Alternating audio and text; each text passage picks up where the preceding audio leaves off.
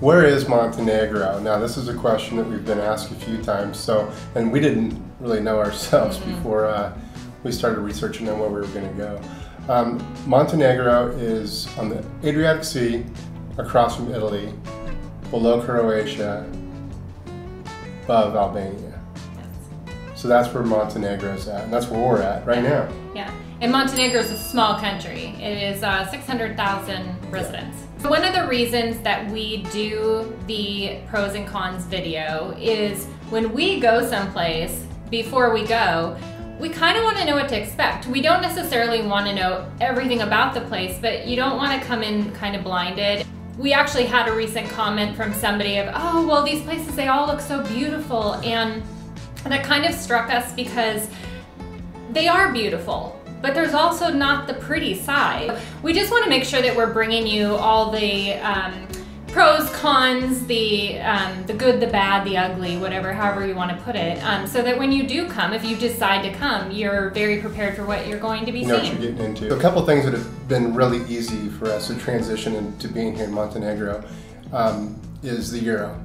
We just started figuring out the euro, and the other thing is just the language.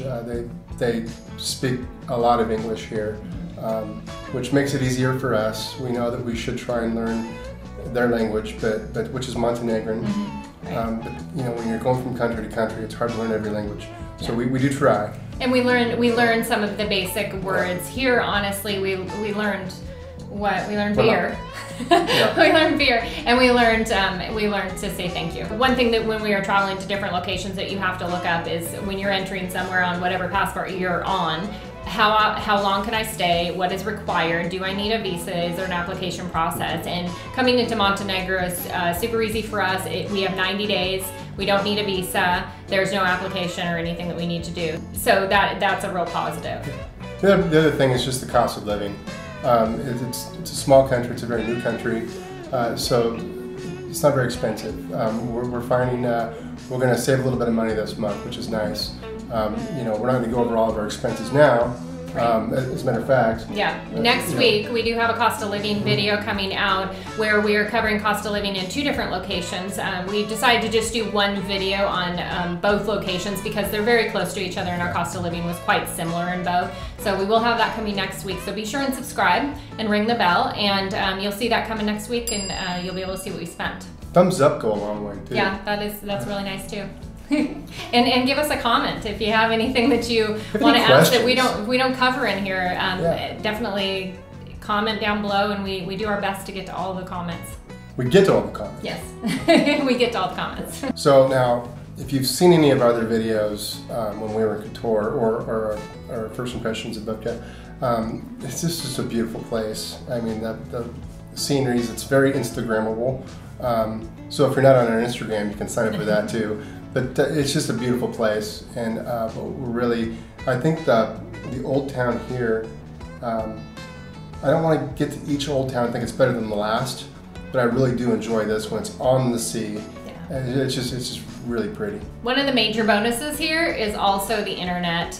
We haven't had any issues, and anybody who travels a lot knows that every place you go is kind of a mystery what you're going to be having when you get there. So we've been very happy with that. And the other huge positive is the Wi-Fi is readily available everywhere. We didn't have to buy a SIM card in either location that we were in. Not that they're expensive, it's very cheap here, but we just didn't even have to hassle with that because we had Wi-Fi in, as long as we had a couple different restaurants where we had gotten Wi-Fi. Yeah, so we had like 4 or 5 different restaurants we usually go to, and we set up the Wi-Fi.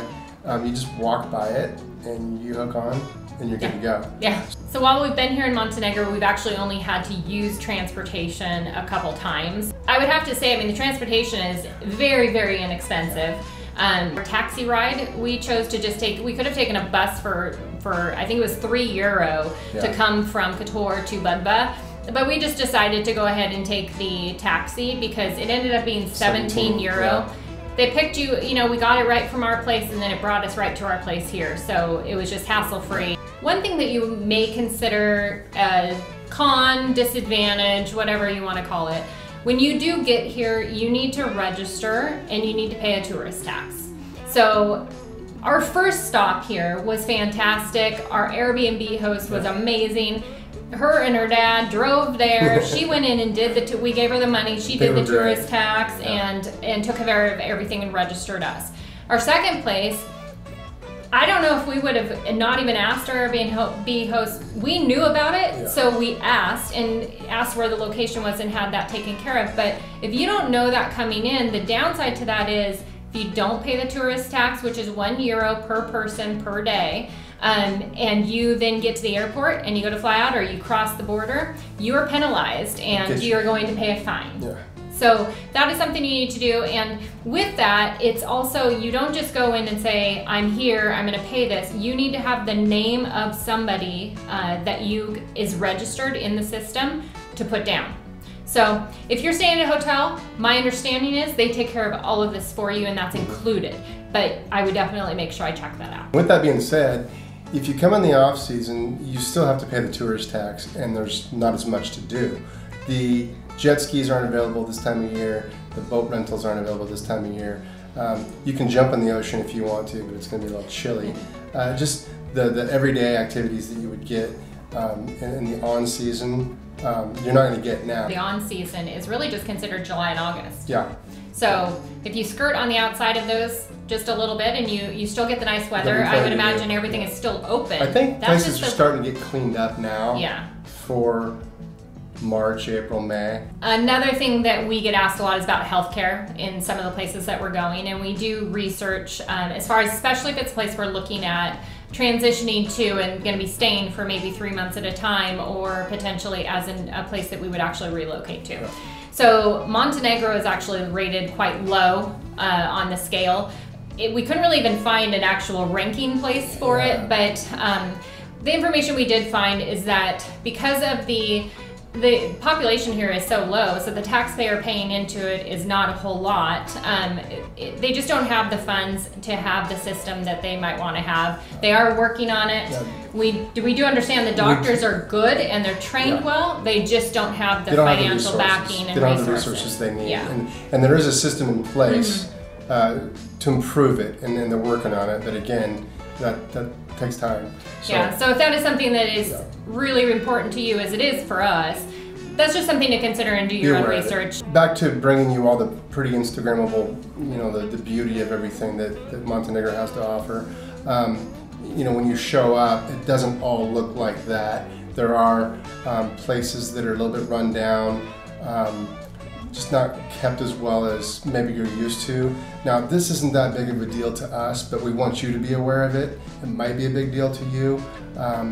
There's a lot of construction going on, and these buildings are massive, and they're not anywhere near being done. So if you come in the next probably 2 years, they're still going to be working on them. Yeah. But if you want to get into some investment property, it might be a good opportunity. Yeah. It's actually surprising how much new construction is going on here. So they apparently know something. They look great too. They put the pictures up on the billboards, and they've got pools, and they're really nice. And these are all seafront properties. Yeah, and there's a few of them that are already completed that people are living in, and so they are working on it. But be aware of it. It's just something worth mentioning. I wouldn't even call it a con. No. I call it worth mentioning. So the first month we were here, we stayed in Kotor. We've got a couple videos about that, but the pros and cons about Kotor, it's a beautiful place, a lot of hiking to do. Our Airbnb host, he actually had a trip, what were they, MapQuest? MapQuest, He had a great book. All highlighted of all the trails that you can go hiking on. Now, we did go on one. We highly recommend doing that. But it's fantastic, and it's just one more thing to do in the off season. You don't have to be there. It's probably better to do it in the off season because it's not so hot. Yeah. So we had a great time doing that. The other, we did day trips out of Kotor. They have some great day trips. They're very easy to do, very inexpensive to get transportation, and super easy as well. We went to Perast. One that we didn't make it to is Tavat. We could have done more day trips. Once again, that's the off-season thing. Even a lot of restaurants are closed. So it's not much fun. It's not as much fun. Old Town Kotor is a beautiful old town. It's very much lived in. It has a lot of restaurants. That's where all of their banks are located in Old Town. They had some little shops and plenty of shopping. Definitely hotels. Yeah, and tourist based, but also not, because there was a lot of locals that are in there doing all their daily stuff. But Kotor, I would say, you can be there any time of year. Yeah. And We very much enjoyed our time there. Yeah. Plus, we also had this really nice Airbnb with an amazing view. So on those days that it was cruddy or cold or whatever, we could just be at home and take it. I mean, it was a beautiful place. So yeah. We also found that in Kotor there is not the same level of like high rises and things, which is one of the appealing things about Kotor. It's a lot of more homes and condos and stuff like that. But with that, you're going to pay a bit more for your Airbnbs. So the cost is a little bit more to stay there. Cost of living is the same as far as all the other items, but your Airbnb and your rentals are going to be a bit more.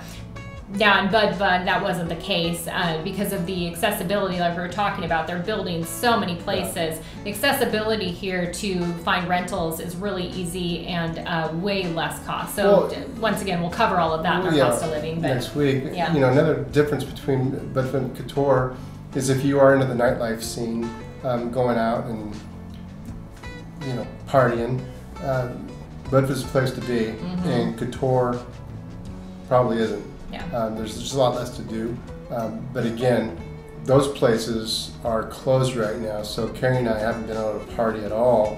Which we're okay with.